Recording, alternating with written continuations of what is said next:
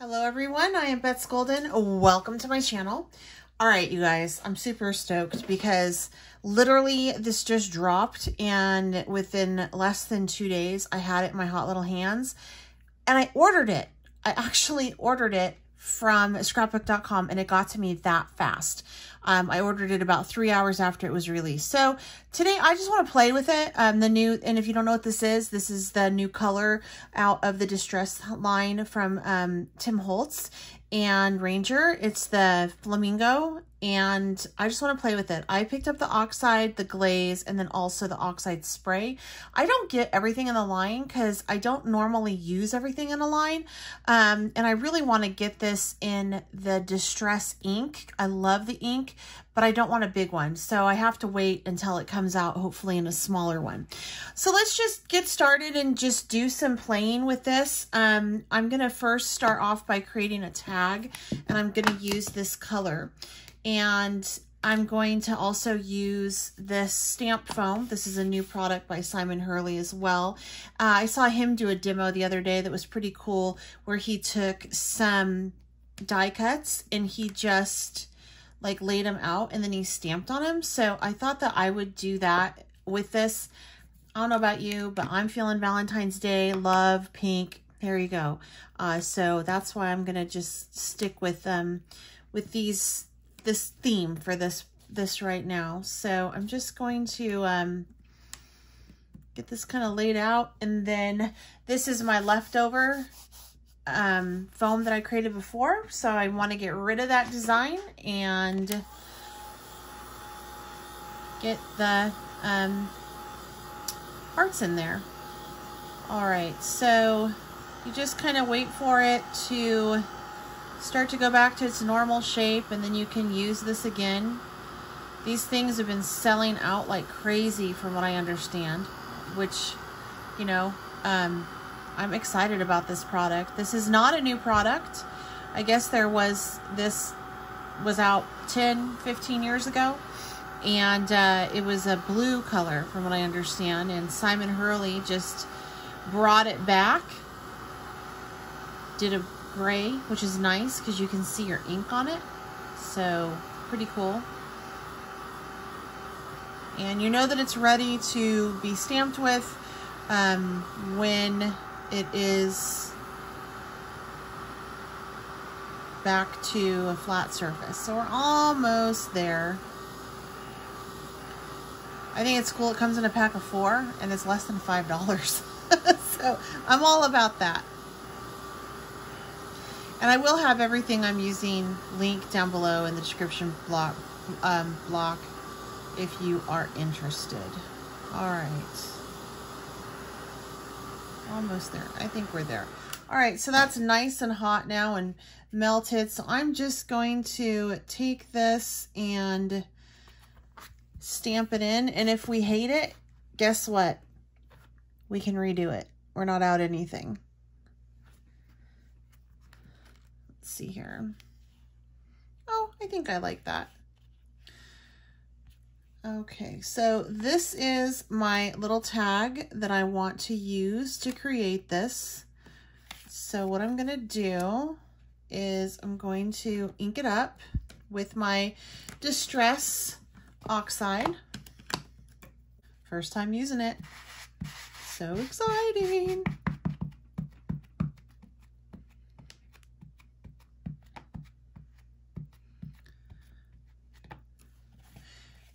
Ooh, so beautiful. It looks like a flamingo, like a yard flamingo. Look at that. All right, how cool is that? Okay, so I am just going to take this, and I think I like it over there. Pop it on right like that. I'm gonna flip it and press. I just wanted to make sure I got it lined up okay.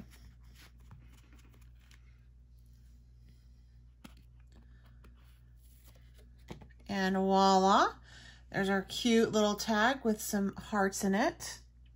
I do not want this to move at all. So what I'm gonna do is I'm gonna dry it, and then I'm gonna put a little bit of glaze over it. And what the glaze does is it really brings some luster to it, especially if you did get it wet and you get that chalky look and you don't necessarily want a chalky look. So I'm going to use my Micro Distress Glaze. Make sure your fingers are clean before you dip your hand in this. It is recommended that you use one of the sponge tip applicators. It fits perfectly in here, but for me, that just creates, I just use up too much product. This is like an $8 little jar. So I just like to make sure that my fingers are nice and clean. And then I just go all the way in and rub it on through like so. And then you're going to want to take a clean towel and wipe off the excess.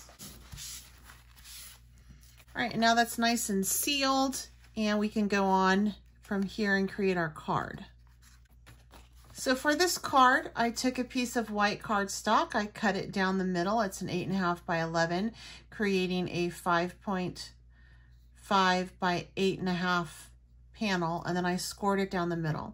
And the first thing I'm going to do is I just want to color the background, but for this particular one, I'm going to go ahead and actually use some spun silk, and I'm just going to wipe it down like so.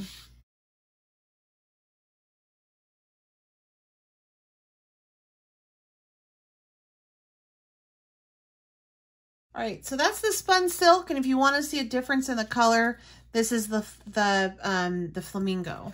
So there is a definite difference. Now I don't have a glaze on this spun silk, and I haven't dried it. So let me do that, and then we'll come back and take a look at the similarities and differences. I did go ahead and put a glaze on top of that, and now there you go. So, and I misspoke. It's not spun silk. It is called spun sugar. I am sorry for the wrong name. So there you go. That's the flamingo, and that is the sugar. This one definitely, it just really looks like a pink flamingo that you put in your yard. I love it. All right, so to create the background on this, I'm not quite done yet. I actually want to take this chevron type stamp here, the stencil, I should say. And I'm left-handed, so I got to rotate it over. And I'm going to use some mint tape to hold it down once I get it lined up.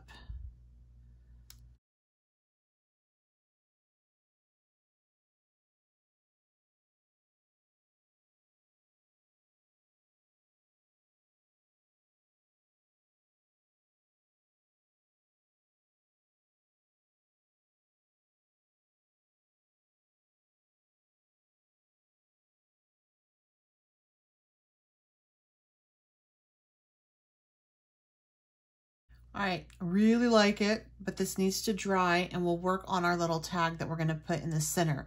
And we'll come back to this at the end of the video to give this glitter some time to dry. You guys, I'm cleaning up right now before I move on to my next segment.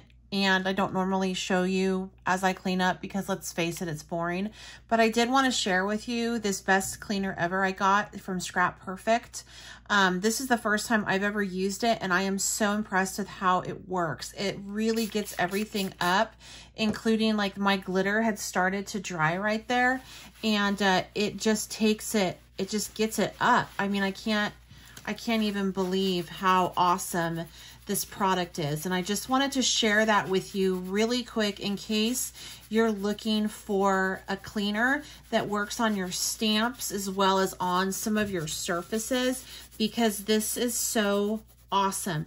You do want to rinse it with water after you do get done using it. However, and this is totally dried on, like I wasn't able to get it off with my regular cleaner.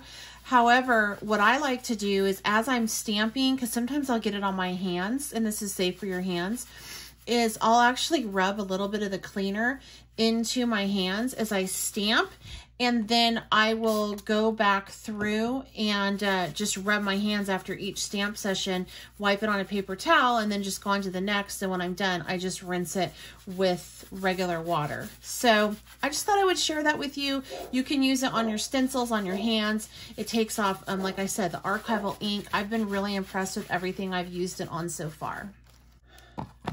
let's finish up this tag for this card, and then we'll go back to it at the end of the video when the glitter's had some time to dry.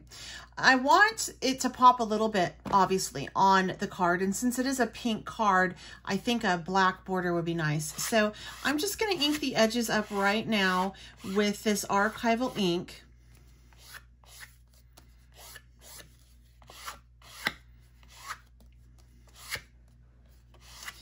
And using that same heart die, I actually had some leftover paper that I had made using Simon Hurley ink. I had spread it out, put some water on some white cardstock, and then used a gel medium to put the Dina Wakley collage word paper over it. So I had a couple leftover little bits, and I just ran them through my die cut machine with the hearts, and I made some little embellishments that I thought would be really great to use with this video on all the cards, or most of the cards, I should say. So I'm just going to ink up that little edge as well. And I have this sentiment from a Sassy and Crafty stamp set, I fall for you every single day. So I thought that that would be cute to do on here as well.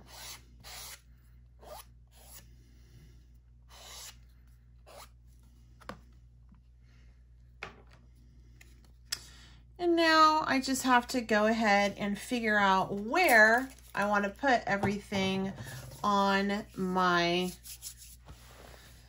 tag.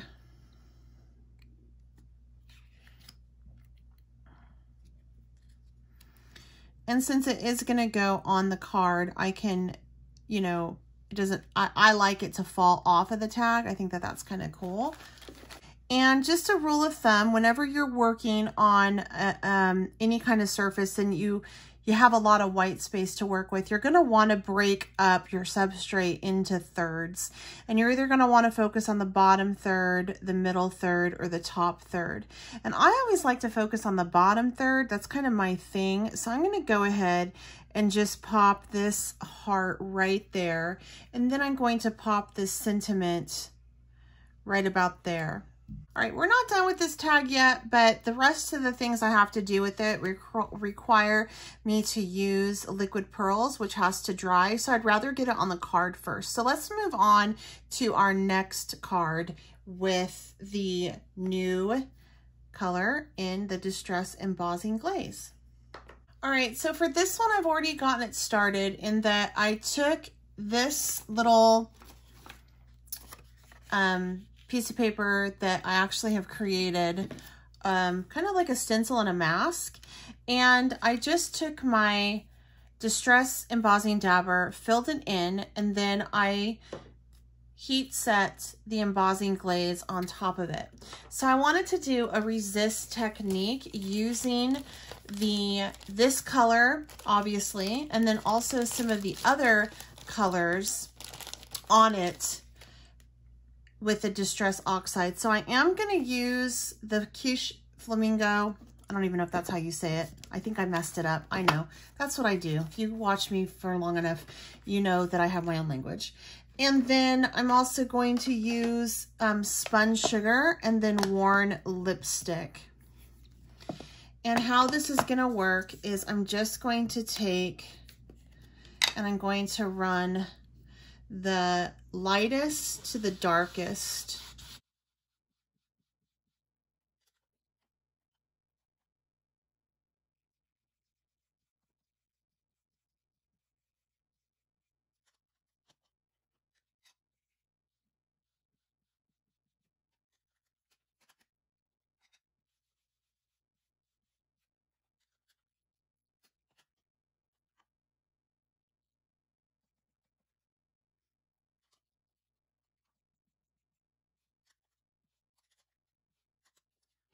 So I'm going to spray it with some water just to kind of activate that oxide.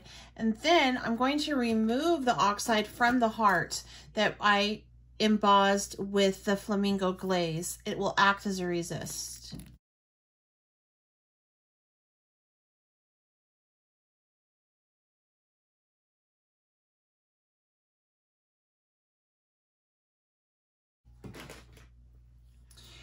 as I heat set that, my glaze did start to melt again and it got sticky to the touch. So just keep that in mind before you move forward. I am also going to lay down the my micro glaze on top of this to bring back some of that luster. But before I do that, I actually want to go ahead and ink the edges to make it pop. And I also want to outline that heart.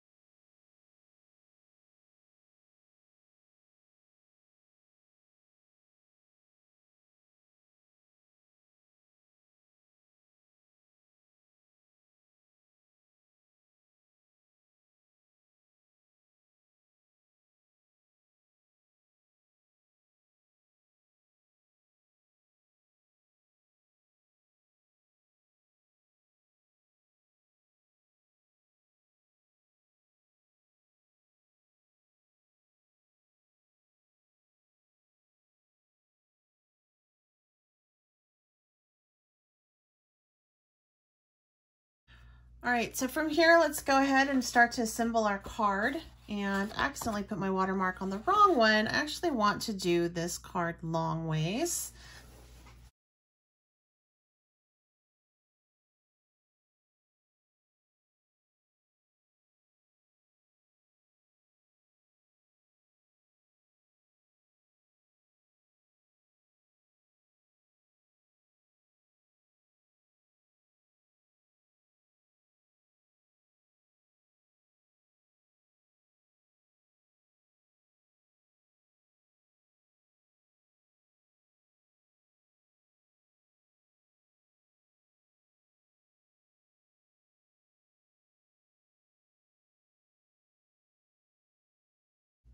I really like this sentiment for this. I made a wish and you were there. I think it would be really nice just right in the middle of that heart.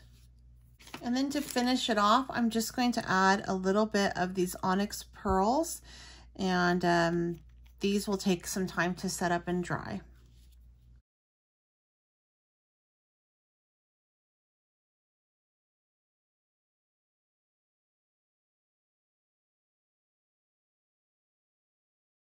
Really cute, simple little card.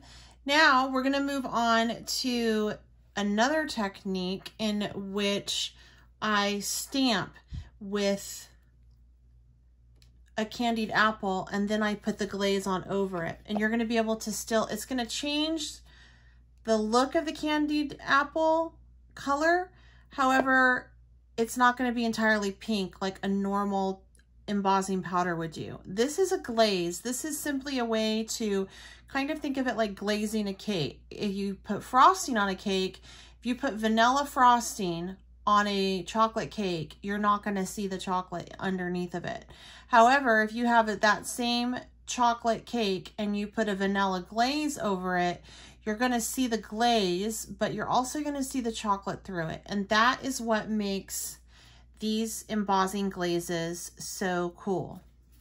So I'm going to use the candied apple right now with these cute little lips, and I'm going to throw this flamingo glaze over it.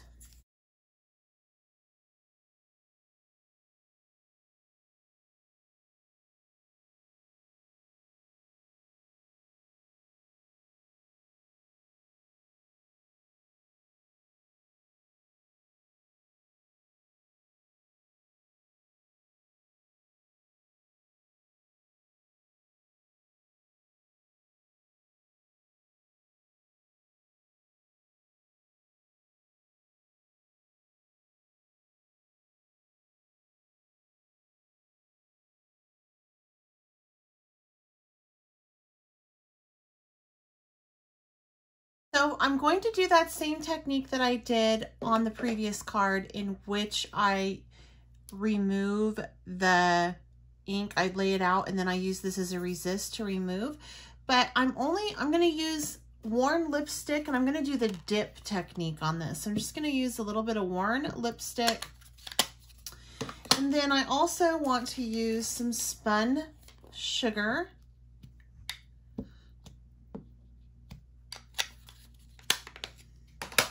And we'll pop some of this flamingo in as well. So I'm just going to spray this down. Some water just to get it to move. And then I'm going to just do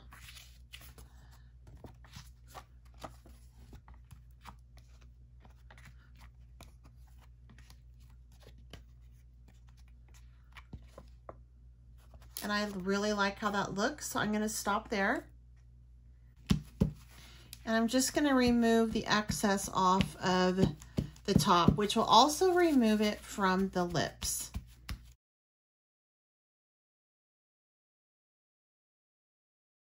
I want to go ahead and ink the edges of this as well as my sentiment. And then I'm going to take my flamingo and I'm going to create this little tag by just running my Distress Oxide over it.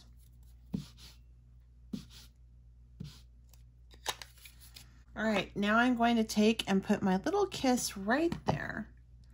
I'm going to put it more towards the end of the tag because I want to take this heart, and I think I want to do the heart like off, up, over like that, and then do another one up here like so.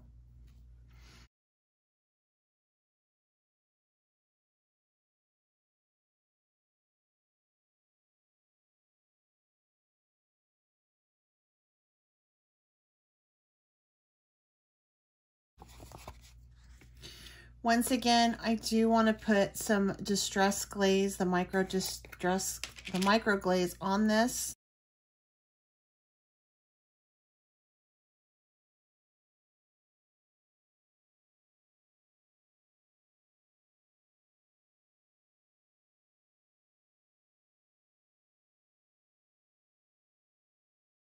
Now, interesting, I wasn't expecting this, but when I did it, it kind of moved some of that archival ink around, which makes me think that I needed to make it sit up a little bit longer, but it doesn't bother me that much.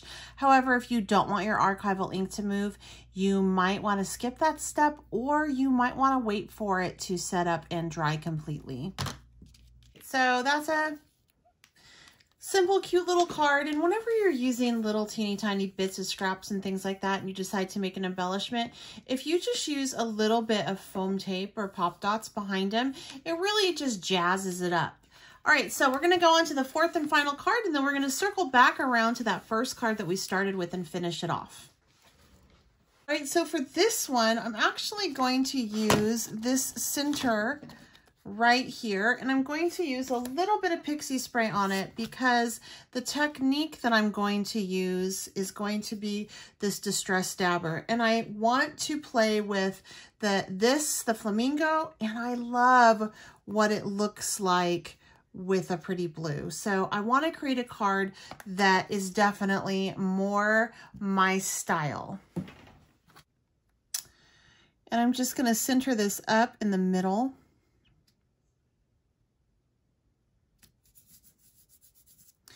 And from here, I'm going to take my Distress Embossing dabber, and I'm just going to go off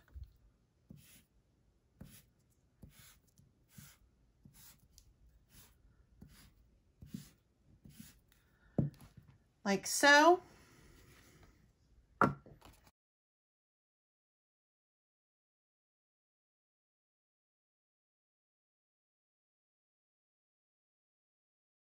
Technique, and this time I'm going to use the broken china.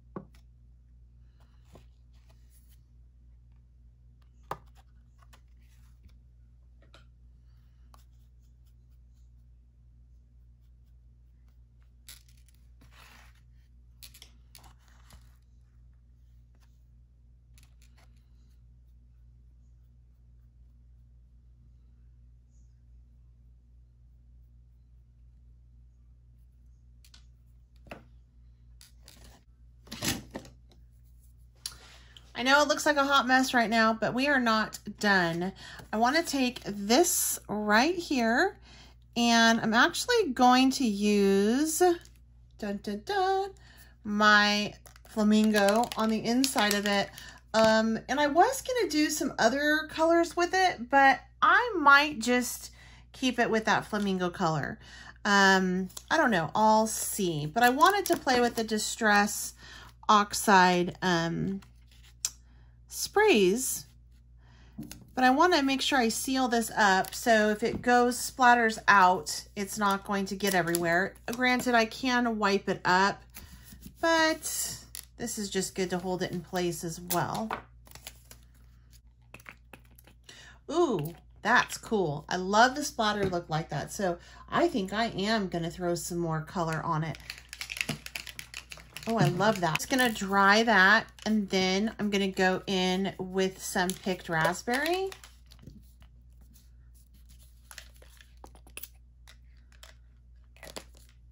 And I'll go in with some worn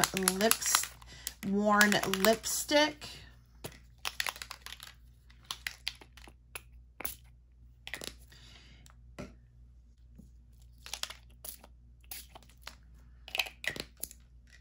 And we're going to call that good for now with that, but I'm not done yet. So let me remove that.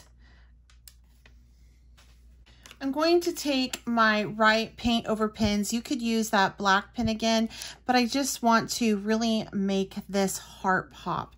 And I'm going to go over the outside edge with the starfish, which is a pink, and then the inside with a mermaid. And I'm just going to freehand it to the best of my ability.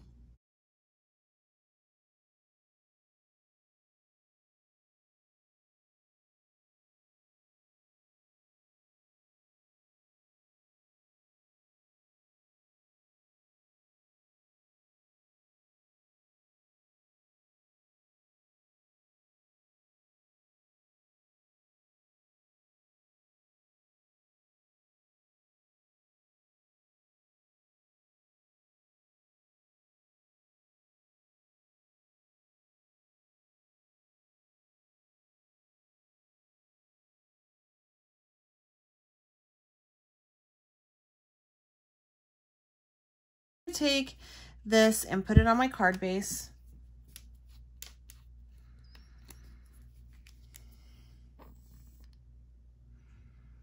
I want to make this heart glossy. So I'm going to add a little bit of liquid gloss to it. This is to dry, of course, but what you can do is I kind of think it would be fun to like drop that little piece just right in the middle, and where it lands, and just let the glossy accent hold it. And then I can put this down here at the bottom. And I didn't go outside all the way of the edges in case it was gonna run a little bit. So I'm pretty happy with that. And I'm just going to put that down there on the bottom. Let's go back and finish up that first card that we started with. So this one's pretty much almost done. I just got to assemble it. That's pretty much dry. And I'm just going to take and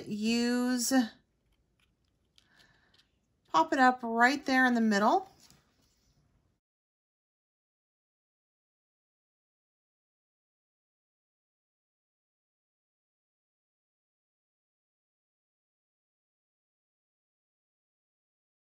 There we go. I do notice that it is cut a little bit off here, so I'm going to go back through after these have had time to dry and just put it through my trimmer again, and it'll be just fine. All right, so one thing that I noticed is I'm not really loving all the placement of those pearls. I think I put too many down. So I'm going to go through and just swipe that and see if I can just remove it.